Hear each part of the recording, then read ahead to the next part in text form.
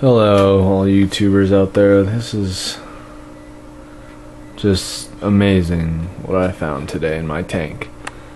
The other day, I bought some live rock that would go into my refugium down here, as you can see some of that. And so after I bought it, I just sort of threw it in there and then didn't really look at it very much. And then the other day I was looking at it just a little bit more closely, and I noticed some coral growing on it. So I took that down from the sump and put it up here in my main display. And yeah, so this is really amazing for me. It's the cheapest coral. It was like $2.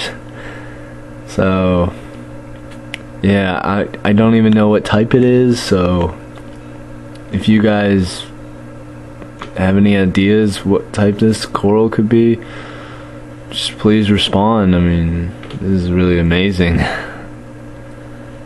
It's awesome.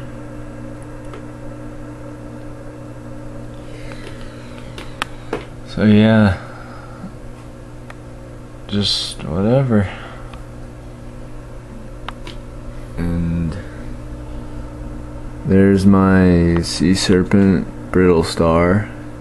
You can see him better in this video. So yeah, alright, thanks for watching.